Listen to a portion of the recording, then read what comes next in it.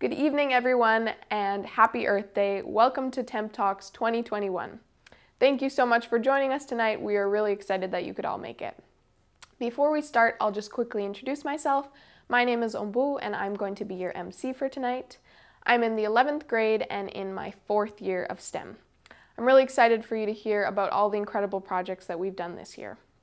So Temp Talks is an annual presentation for our senior STEM students to give them a chance to show off some of the learning they've done for this year.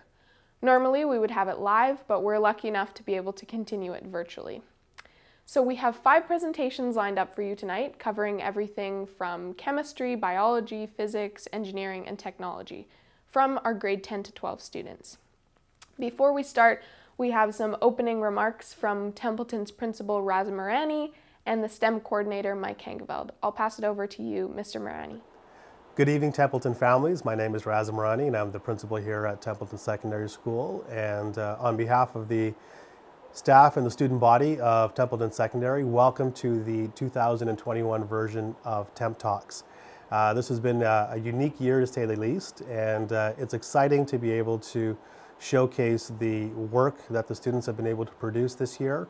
And I think the work that you're going to see this evening is indicative of not just the ability that these students have, but the resilience they have to be able to produce work and to be able to work under the circumstances that they've been asked to work in this most unique of educational years. It is my pleasure to welcome you this evening. And again, on behalf of the entire Templeton community, I'd like to acknowledge that we live, work, and play on the traditional and unceded territory of the Musqueam, the Squamish, and the Coast Salish peoples. Haichka. Thank you for the kind words, Mr. Mirani, and take it away, Mr. Hengeveld. Hello, everybody. My name is Mike Hengeveld. I'm a teacher here in the STEM program and program coordinator for what we're doing here. I just wanted some introductory comments just at the beginning of the show here. The model that we chose a number of years ago was fail fast, fail often. That's based around the idea that if it's worth learning, you're going to have to take risks and make mistakes and reflect on that, and sort of that's really where growth comes from. This year has been a really odd one, as everyone would know. We were faced with a lot of uncertainty, and I think if I was to come back to that motto that we've had for all these years, I would maybe update it with fail fast, fail often anyways. Because the resilience with which students have approached the projects and learning in a really bizarre scenario has worked out really, really well. And I couldn't be more pleased, and I think I speak for Carl Janzi as well. So enjoy the evening. I think you'll see that the resilience and the hard work come out in the presentations. Thank you, Mr. Hengeveld, for those words of encouragement. And I'd just like to take a second to thank both you and Mr. Janzi for being such incredible teachers and helping us so much along the way. We wouldn't be here without you. Now our first presentation is by Jaden and Kris, 2 grade 11 students who are going to be sharing exactly how project-based learning works and what STEM is all about. Hi, I'm Kris. Hi, I'm Jaden. And this is our presentation. How does project-based learning work? Project-based learning is a method of education that primarily focuses on student-driven learning where students work on collaborative group projects. Interdisciplinary learning integrates multiple subjects into a single class. Since many subjects taught in school already have overlapping areas of knowledge, mixing these courses together will show students that what they are doing in school has real-world applications, as they will have to apply the knowledge from one course to another. Project-based learning goes hand in hand with this, as it is a very effective method of putting courses together in a way that makes sense. For example, a project on building and designing bridges would require torque diagrams, structural analysis, design, and construction, combining science, math, and engineering together. With project-based learning, students will be learning about their courses through the completion of projects. As when dealing with real-world problems, one of the challenges is that no single worksheet or textbook fully fits the job. It takes a great amount of resources, problem solving, and research to make it work. Courses focusing on projects means that students will do a large amount of hands-on work, such as building structures, conducting experiments, and programming robots. From working on projects, students will develop the skills needed to plan out multiple weeks' worth of work ahead of time. Students will also gain a greater understanding of the subjects they are learning, as successful projects require students to apply their knowledge to the work they do. The hands-on approach further allows students to practice and familiarize themselves with skills like soldering and coding. Group-based learning is an integral part to a project-based education system. Being group-based, students will almost always be working with other students for the completion of their projects. While many people may think that they are not good at working with others, we propose the idea that collaboration is not a natural skill to most people, but instead is a learned skill that needs to be practiced. With group work, it is common for problems to arise around unequal participation and conflicts in work habits and ideas, such as when one person wants to work after school but their partner wants to work late at night, or perhaps when one person wants to work on a mechanical project but their partner wants to do a coding project. While these are all valid points, we believe that the benefits of collaborative learning far outweigh the disadvantages, as students can work together to achieve better outcomes, build off of each other's ideas, learn to plan and divide up project workloads, and most importantly, gain experience that is effective to them in the real world, as almost every job requires teamwork. Project-based learning is more effective when students have a say in what the projects are. In student-driven learning, students have a degree of choice in how they conduct their projects and what the projects they do are. A common benefit being that they have more motivation to do this, as it plays into their interests. Often, this is critiqued as being lacking in rigor, which in our experience is untrue, as deadlines still need to be met and a curriculum is still being followed. In addition, we believe that student choice in project-based learning can aid in preventing burnout and unnecessary stress, and can increase motivation as students are able to apply this to their future career goals. STEM is a program that applies all these aspects to create a learning experience in which students can apply their knowledge to other courses and to the real world, by merging science, technology, engineering, and math together into a multi-course cohort. Projects in STEM are done in generally 2 to 3 member groups over the course of a couple weeks and require students to understand multiple different subject areas in order to do well on major assignments and reach their full potential. Throughout the courses, students will learn about science and math as per the usual curriculum, as well as a wide array of knowledge on engineering and technology through building structures using files and other tools, and coding, soldering, and analyzing circuits. In STEM, the grading is based around a list of competencies in different subject areas, from general science to physics for the senior grades, mathematics, applied design skills and technologies, or ADST, and CLE for the grades 10s and 12s. For course scheduling, STEM takes up 4 of the 8 blocks that a student has. Under normal circumstances, students will have 2 STEM classes every day for the year. But with the recent COVID restrictions, STEM takes up 2 uninterrupted 10-week periods where students can fully focus on their projects. For the both of us, this structure has proven very effective, as it has allowed us to focus on our STEM projects without having to divert our attention to other courses. As an example of project work, our most recent capstone project was the construction of a linear accelerator, which at a larger scale could be used in transportation or to launch satellites and other craft into orbit. Linear accelerators use magnetic fields and high amounts of electricity to propel objects.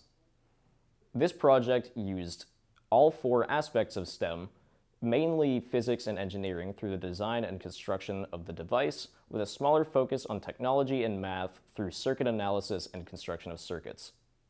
To summarize, Templeton's STEM program provides a project-based learning environment with emphasis on interdisciplinary classes, first-hand experience in managing projects and conducting experiments, group collaboration, and student-driven learning, granting students knowledge and experience that will be relevant to them in post-secondary education and future careers.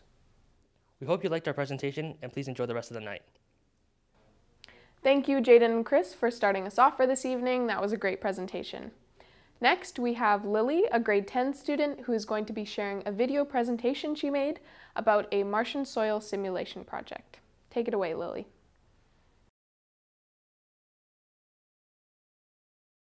Hi, I'm Lily Hobbs, I'm in grade 10, and this is my capstone, Life on Mars.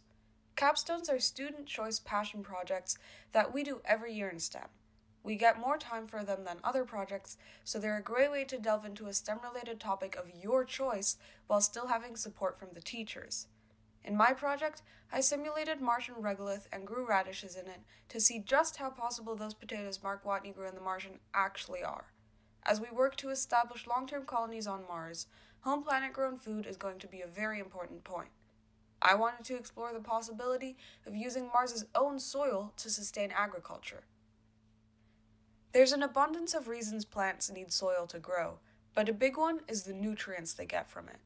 The necessary nutrients are split into 2 classes, macronutrients and micronutrients. Macronutrients are needed in large quantities and are the foundations of essential cellular components like nucleic acids and proteins. Micronutrients are needed in smaller quantities and often required as cofactors in enzyme activity. The nutrients plants need are picked up through the roots, so things like soil chemistry and composition affect their intake. pH levels, soil compaction, and water content can also make it harder or easier for plants to absorb the right amount of nutrients. Something really important that is, as far as we know, unique to Earth's soil is the presence of organic matter. Organic matter comes from things like rotting leaves and wildlife, which once fully decomposed turn into humus, which amasses soil particles and contains vital nutrients. Earth's soil also has living organisms in it, like bacteria, algae, fungi, invertebrates, and small burrowing vertebrates. Their secretions process minerals into a state that makes them available to plants. They help decompose organic matter, and they themselves become it when they die. All this is unique to Earth's own soil. Even without these organisms, though, plants grow really well in most soils, as I could tell from the success of my control batch, which grew without any fertilizers. Martian soil, on the other hand, is relatively inhospitable to plants.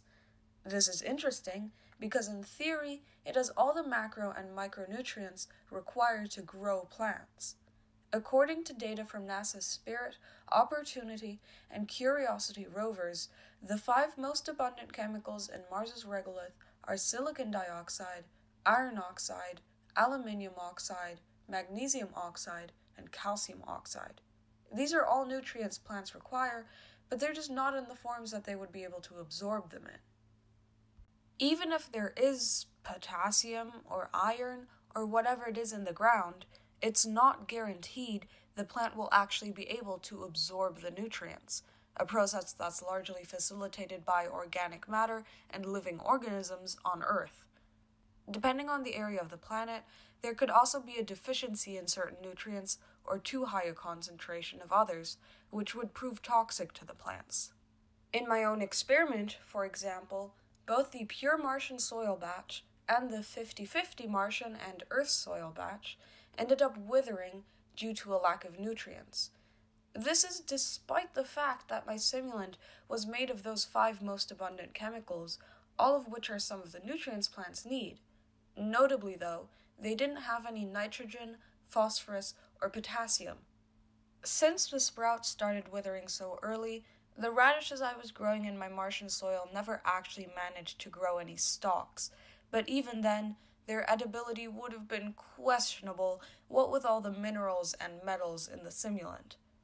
Martian soil has a perchlorate concentration of 0.5 to 1% in most areas, which is not a good idea to ingest, as it could lead to thyroid issues and even death. However, we can treat perchlorate in soil. One option is to rinse the soil a couple of times before use, because perchlorate dissolves in water. Another more compelling and efficient method would be using perchlorate-reducing bacteria. There's still a lot of research going into these bacteria, but the hypothesized reduction pathway goes from perchlorate to chlorite, and finally to chloride and oxygen. Using these bacteria, we would be able to biologically reduce the perchlorate in the soil and get oxygen in return, which is a very inviting prospect. Exploration of multi-use methods like this one is going to be invaluable when working towards maximizing efficiency and well-being on a Martian base. All in all, my experiment went very well, and let me explore a really intriguing topic. My radishes grew similar to what I expected, but still, paired with the research I did, gave me fascinating insights into how plants would grow on Mars. To answer my original question, Mark Watney would have died from the perchlorate concentration, but it may very well be that his potatoes would have grown. With a bit more research, I think realizing agriculture on Mars will be easier than we'd have thought. If I was to expand upon my project, I would simulate lunar regolith and see whether there's much difference between the Martian and lunar soils. I'm also interested in simulating a Martian atmosphere to see how that would affect the plants. I loved this capstone because I was given the opportunity to delve into a pretty niche area of science and get credit and support while doing something I was really properly interested in, which is a fun and incentivizing way to learn things. Thank you, Lily, for that amazing video and for showing us the flexibility that we have in STEM as far as choosing our capstone. Next, we have the three musketeers, Sidney, Yasin, and Nathan, who are going to be sharing their capstone project where they restored a wind tunnel and how they were able to work in a group to do so.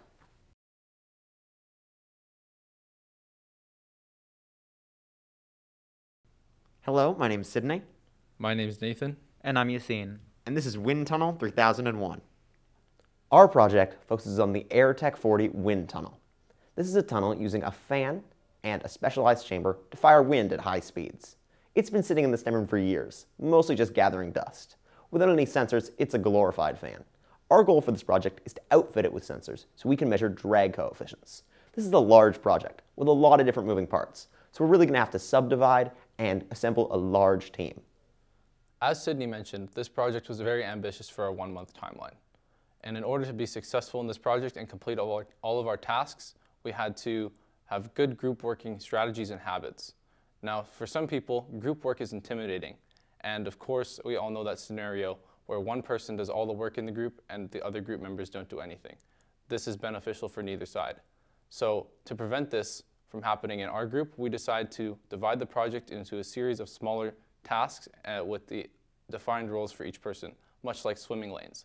Although we worked independently at times, we also had the ability to help each other out during the project, and this also allowed us to stay engaged with the entire project. The main specific tasks we gave each other for the project were building the 2 sensors, building a mount for the force sensor, and writing the user manual. And all of these tasks were centered around the final goal of being able to measure the drag coefficient of any object. So what is a drag coefficient? Well, a drag coefficient is just a number that represents the amount of drag force an object produces in air. In most cases, a lower drag coefficient is optimal, and a drag coefficient can greatly affect the performance of a different body. So how do we calculate this? We're going to need to use something called the drag coefficient equation. This is a pretty large physical equation that I have right here. I'm going to need to break it down into simple steps for you guys. On one side, you're going to want to insert your variables. Most importantly, the wind speed and force measurements. These are the things we're going to be measuring with our sensors, the most important parts of our design. On the other side, you're going to receive your drag coefficient. Without the wind speed and force measurements, there's no way to get the drag coefficient. So, how are we going to measure wind speed, the problem I was tasked with for the project? Well, the basic solution is to use an anemometer. Basically, it's just a fan that's spun by the wind, and based on how fast it's rotating, you can precisely measure the speed of the wind. This right here is what a basic anemometer may look like. You may have seen one of these before, as they are a typical part of many weather stations. Now that we know what an anemometer does, I can explain how we incorporated one into our project. So the first time we brought out the wind tunnel, we noticed there was an old anemometer hanging from the roof on the inside of the tunnel.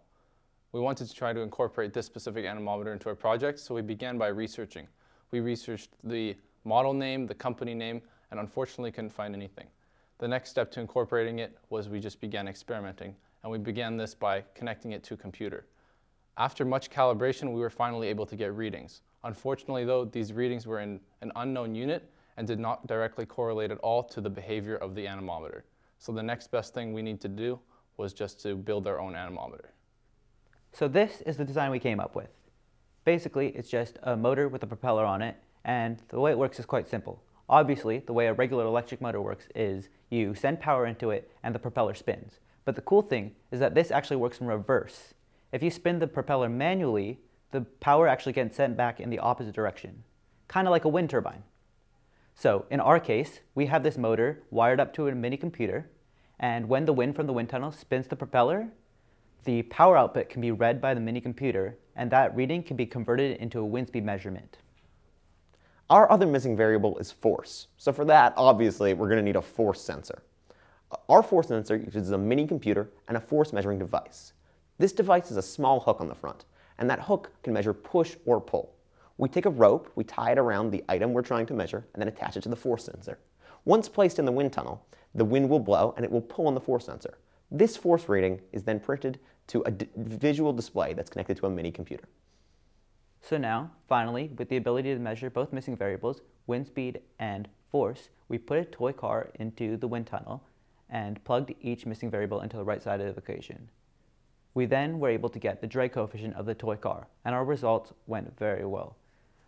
The toy car's drag coefficient compared very nicely to the drag coefficient you would get with a real car. We were only 0.1 off, and we believe this is most likely due to the abnormal shape of the car when compared to a real car.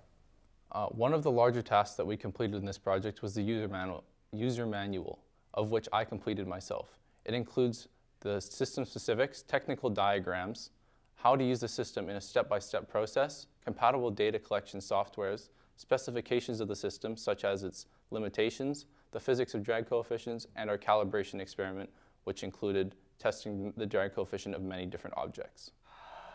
In this project, maintaining strong collaborative skills was incredibly important. We used a Google Drive to keep track and share files. We had a team group chat to discuss our plans, and every day we'd come in and talk about the goals for the day and how we could help each other. For example, one time, Yasin needed help calibrating his sensors. So I took a break from my thing to help him brainstorm possible ways to do this. Instead of focusing solely on our own goals, we would work to achieve our larger goals so we could move more quickly and effectively complete the project. So, where is the group where we like to go from here? Well, we hoped that we could use our new refurbished wind tunnel to measure the drag coefficients of different prototype vehicles, then hopefully use that data to design our own prototype car that had an optimal aerodynamic efficiency. It's clear that we probably won't end up in the wind tunnel business in the future. However, this project wasn't solely about that. The way we came together collaboratively and negotiated specific individual goals for each person was very good practice for the types of situations we'd be put in the future in our own respective occupations. The collaborative strategies we used throughout the project are something the STEM program has given us the chance to develop over the years, and they are a skill that we will be able to keep for the rest of our lives. And lastly, I'm going to leave you with this quote from Henry Ford. Coming together is a beginning, staying together is progress, and working together is success. Thanks for watching our presentation. Thank you so much, Sidney, Yasin, and Nathan, for showing us how to work well in a group and divide up workload. Next, we have one of our grade 12 students, Amelie, who is going to be sharing her water testing capstone project, where she was able to learn locally and use her STEM skills out in the field. Hi, my name is Amelie Hornberg. I am in grade 12 STEM, and today I will be talking about local learning and how that pertains to my capstone project of testing the waters of Still Creek to see how the pollution levels change in different areas of it. The hypothesis that my partner, Mai Lam, and I were working off of was that runoff from industry and other projects would introduce possible contaminants and that levels would increase as you head downstream. We measured the water quality along Still Creek and its potential effect on wildlife and habitat restoration. We tested for 16 different contaminants shown here on the screen. Ultimately, there was no consistent trend in any of the contaminants. The levels varied throughout the length of Still Creek. The only consistent change was in pH, which decreased steadily in a downstream direction towards Burnaby Lake. The conclusion that we reached from this data is that the contamination level changes aren't from natural causes, but from man-made ones, such as storm drains, construction, railways, businesses, garbage, and others. Of all the things to study, why this? We had wanted to do a more environmentally focused project. The City of Vancouver had started a project to uncover the creek in 2002 in an effort to bring back the wildlife and the salmon. We wanted to see if the water was as nice and clean as they had wanted. I'm going into environmental sciences, and we thought that this would be a good starting point for that. We also wanted something local that is easier to research and relate to than, say, how climate change is affecting trees. We thought that this would be a fun project, and it was something that we could do and continue outside the classroom. You might be wondering, why is this relevant? Well, Vancouver went through all the trouble of uncovering Still Creek in 2002 after 80 years to bring back the wildlife and the salmon. But there can't be wildlife if the water quality is bad. The chart that is shown on screen is lead. Lead is measured in milligrams per liter. Other than 3 instances, we measured the lead content to be at 20 milligrams per liter. When consuming water, there shouldn't be any lead in it. When we were collecting samples, we saw very few aquatic animals. There were, of course, the typical birds you see around Vancouver, but we only saw fish on one day and in just one spot. We saw mallard ducks, wood ducks, and Canadian geese. One memorable time, we even saw a blue heron. I really enjoyed this project because we were able to take what we learned in this project and apply it in our local environment. Local learning is like field trips, but on a much grander scale. We take what we have learned and apply it in our projects, either generally like coding or more local and focused, such as in this project. This way we get to experience the real world, see what works and what doesn't. For example, in this project, we had to learn on the fly how to collect samples on a rainy day and not have the rain affect our samples after we had taken them. A big reason for collecting our own data is that until going out and experiencing something ourselves, we have no frame of reference, no idea what the numbers mean and correlate to. There may also be hidden things that wouldn't be noticed otherwise, such as the fact that we did end up seeing fish on one day, ducks, geese, and a heron on the last day. We were also able to see the surrounding environment and pull conclusions for that. Why were the cyanuric acid levels so high at our fourth testing site? Maybe it was because there was a big pileup of garbage in the stream 10 steps down. Another reason is that we couldn't find any accessible data online. On the first day, though, we saw some students from Langara College doing the same project. They started in December. Through this project, we learned how to gather data from various sites in a variety of conditions. We learned how to make an interactive graph displaying all the data we collected in a way that makes sense, and were able to filter it without having to make 30 different charts. We had learned the theory of this in class at different times. However, this was the first time that we were really able to learn it, put it into practice, and see what actually worked. I thoroughly enjoyed the opportunity to get out of the classroom and get some hands-on experience.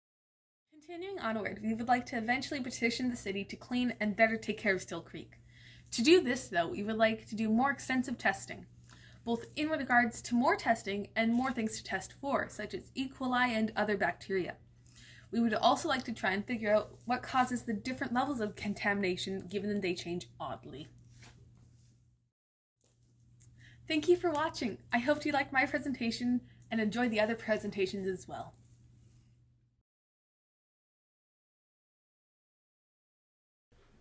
Thank you, Amelie, for that incredible video. Next, we have a grade 10 student, Caleb, who's going to be sharing his Hacking Google Home technology-based project, where he's going to share how he came up with a solution to a real-world problem.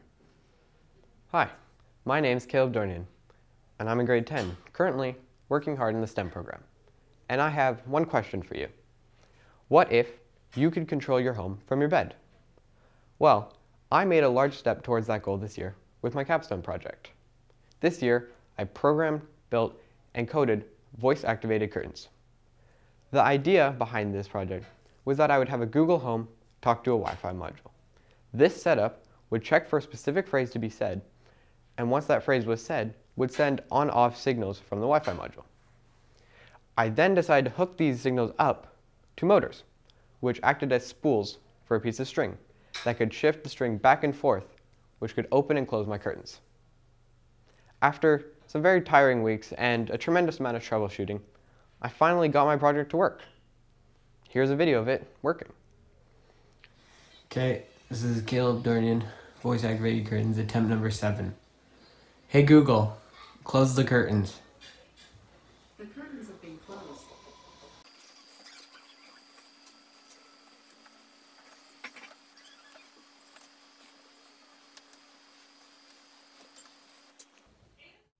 This project started off with only an idea and a passion, yet it ended in a major success. Now you may think, that's cool, or fun project, and yes, it was very fun, but I encourage you to think about the real-world applications that this could have in the future. Systems like these could allow ease of access for things that the average human may take for granted. A more specific example of this is someone with a disability. Let's say, for example, person 1 broke their leg and had to stay in a wheelchair, and they couldn't reach up and hit a light switch, but they still had a way to communicate. They could have a voice-activated system do it for them. Just think about this for a moment. We could improve the quality of life for so many people through systems like these. Now, systems like these could also be helpful for us in ways we may not think about. Like, let's say, for example, you're at work and you forgot to turn your lights off, or you're cooking and you need to see the next instruction, but your hands are messy. With one simple button or phrase, we could solve all these problems without a second thought. Some more specific things that I learned during this project were how devices across the world talk to each other, how DC motors work with positive and negative charges, as well as how to bridge the gap from the outside world to local devices. This project had many different aspects. There was the technology part with the Google Home and the Wi-Fi module. There was the engineering part with building the framework for the curtains. And there was the math part with getting all the coding to line up with the motor shaft and its speed and length. I say that I incorporated 3 out of 4 of the main aspects of STEM into my project. And if I hadn't thought and accounted for all of these, I guarantee you my project would have failed. This is one of the things that I like the most about STEM, is that you can't really have one thing without the other. Much like the real world. In STEM, we incorporate many different aspects into all our projects. Much like in the real world, problems that arise are rarely just one thing or another, and learning to think and account for everything is a very important skill. The second thing that I like about STEM is the knowledge that we learn, we then take and apply it to real-world scenarios through projects. And finally, group work. In STEM, we do a lot of group work. Now, for some people, this may be a very scary thing, but this actually may be one of the most valuable skills you can learn. You learn to work with people and have good social skills. You learn to navigate through unknown territory. But you also learn to ask for help and steer to the answers you're looking for. This is a large part of how I overcame many of my roadblocks. I asked for help from school friends to teachers all the way to distant family members. And in the end, without the help, I wouldn't have completed my project. One of the main things I want you to take away from this project, though, is that you don't need to be a genius, know everything, or especially know how to code to join STEM. If you have an idea, a passion, or fire of curiosity, no matter what, STEM is for you. I started with a passion, yet no idea how to work with any of these aspects outside of simple use.